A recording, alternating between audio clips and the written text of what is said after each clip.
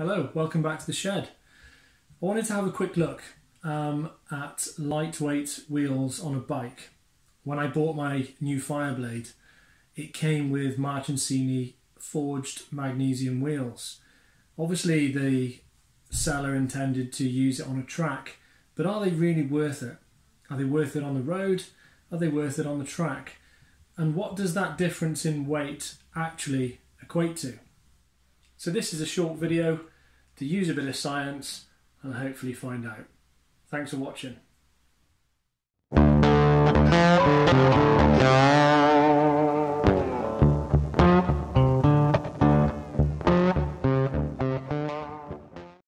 So why are light wheels so important?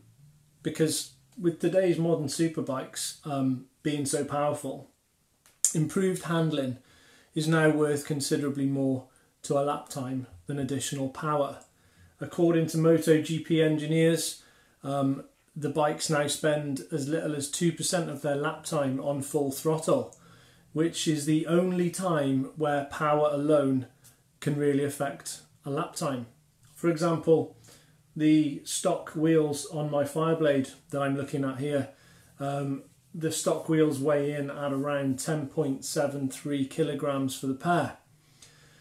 The Machesini Forged magnesium wheels that are on it now for the pair weigh about 7 kilograms, which is a saving of just over 3 kilograms last time I checked. But does it matter where mass is located on the bike? Does it take more energy to increase speed if you put the mass on the wheel or on the bike, or both? Well, first of all, let's look at the mass on the frame of the bike. If I add something to the frame, the total mass of the bike increases. This means that I would need more work to increase the kinetic energy. And that's pretty straightforward physics. In this case, that's more power, and more power means more fuel and more air.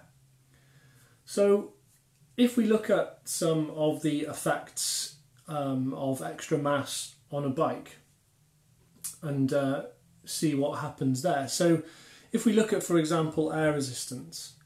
So to ride along at a constant velocity, all opposing forces must equal zero. Of course, there is the gravitational force pulling the bike down and the road pushing back up. But there is also air drag force, which obviously pushes against the direction of motion. Stick your hand out of a fast moving car window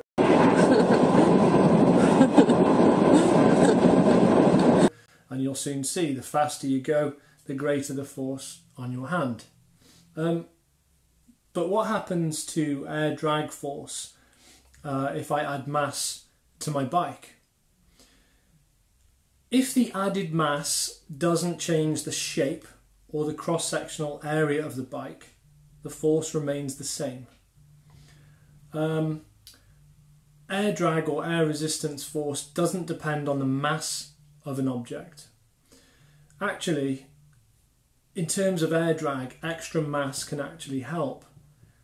Suppose you have two bikes that look the same side by side, but they've both got different masses.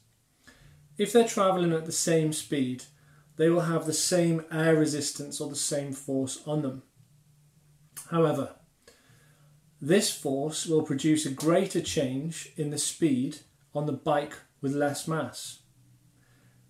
Don't forget that a net force is equal to the produce of mass and acceleration. Same force, but different masses means different accelerations.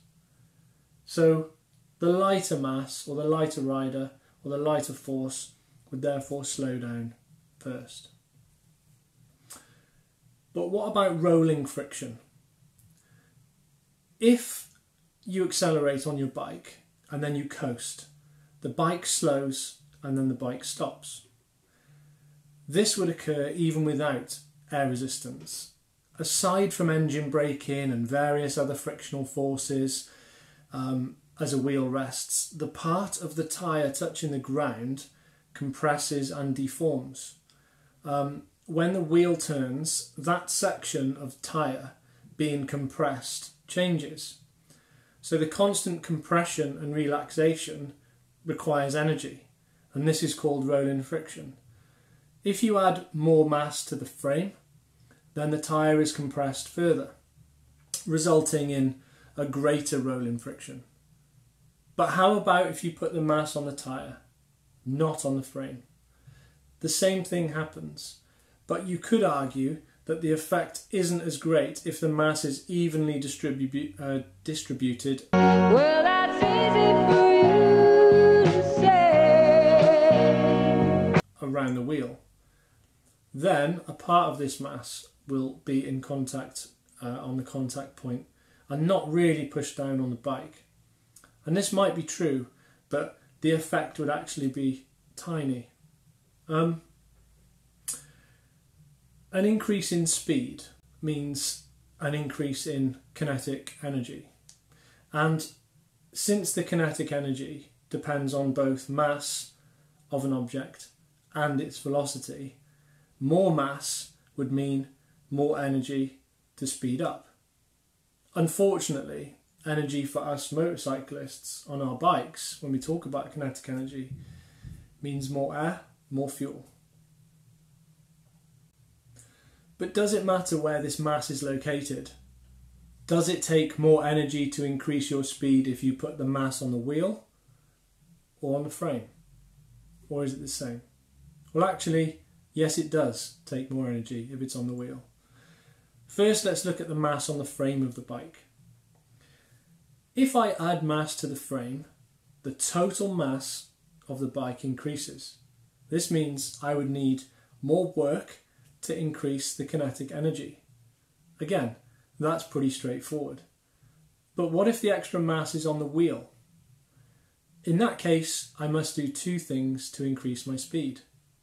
I must increase my kinetic energy, and I must increase my rotational kinetic energy of the wheel. And those two are different. If all of the mass on the wheel is located on the rim, I can write the rotational kinetic energy as kinetic energy rotational is equal to half mass of the wheel times the radius squared times angular velocity squared. In this expression, mw is the mass of the wheel, r is the radius of the wheel, and omega is the angular velocity of the wheel.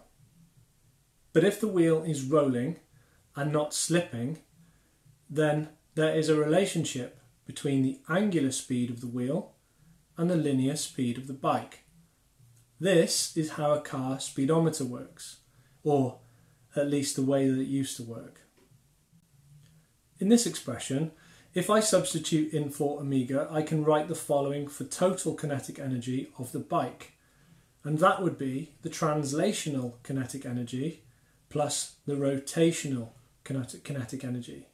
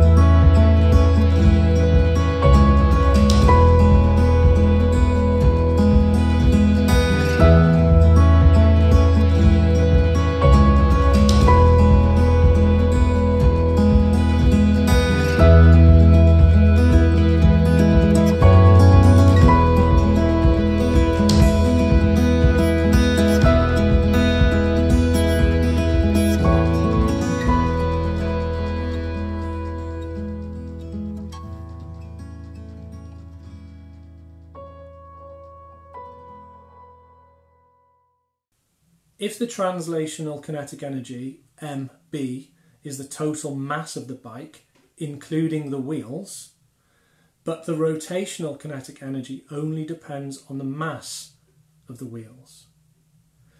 So what does all of this mean?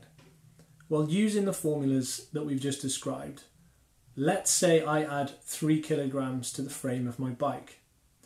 This would increase the value of MB, which is the mass of the bike, but it wouldn't increase the mass of the wheel under acceleration.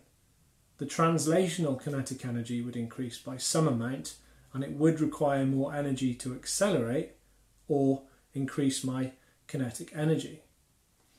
But let's add 3 kilograms to the wheel, increasing the mass of the wheel. Since the wheel is part of the bike, this means that the total mass also increases MB, which is mass of the bike.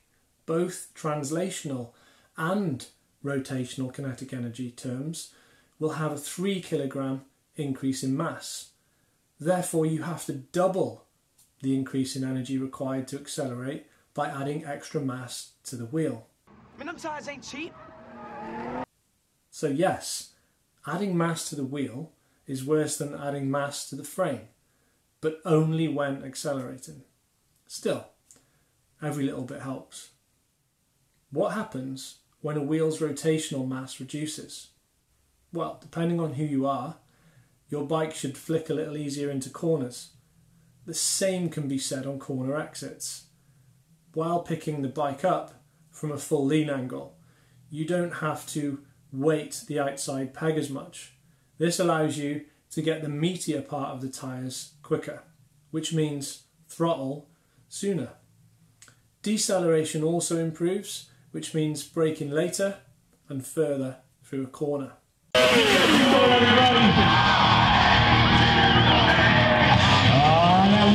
However, various videos online clearly show that when performing back-to-back comparisons with stock OEM aluminium wheels and the Machesini wheels, both wheels shod with some Bridgestone S20 rubber, the lap times only improved by a few tenths of a second. So, not really worth it then? Well, the science says yes.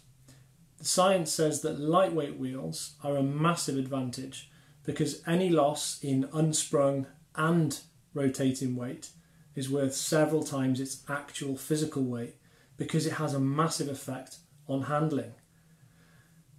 By fitting lighter wheels, you will reduce rotational inertia, which improves both acceleration and braking. You will reduce gyroscopic inertia, which enables turning in quicker with less effort and flick through chicanes with more ease. You will reduce unsprung weight, which improves grip and traction and reduces tyre wear. All of those lead to improved handling and, most importantly, reduced rider fatigue. Less weight, less effort. Of course, all of that only applies if your second name is Rossi and you have an afternoon at Mugello at your disposal.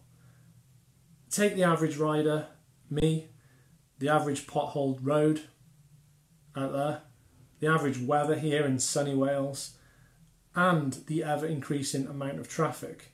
Then to me, for my bike, on the roads, a forged magnesium wheel is about as much use as a handbrake on a canoe.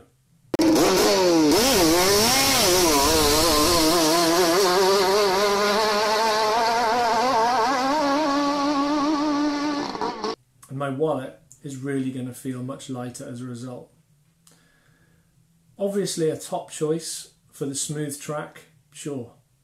Some even shy away from using magnesium wheels on the street due to their durability, potholes, etc. But some magnesium wheels are cast and some are forged, so be sure to know what you're looking for. Some choose aluminium wheels for increased strength. However, when magnesium wheels are manufactured correctly, they can last the lifetime of the bike. So, In conclusion, the science says removing mass from the wheel is going to require much less energy to accelerate than removing it from the frame. Double, in fact. Is it worth it for the road? Well, I'll let you decide. But whatever wheels you choose, please ride safe.